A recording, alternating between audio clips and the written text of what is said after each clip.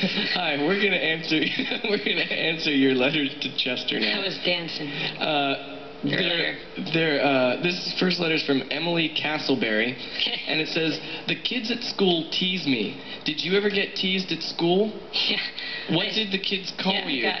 I got teased because they called me damp rag.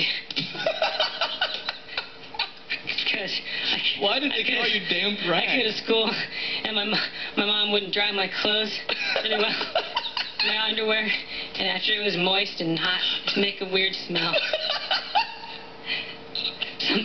Sometimes I try and dry off it with a dryer in the bathroom. Did it work? No, the guys just ended up calling me windy ass.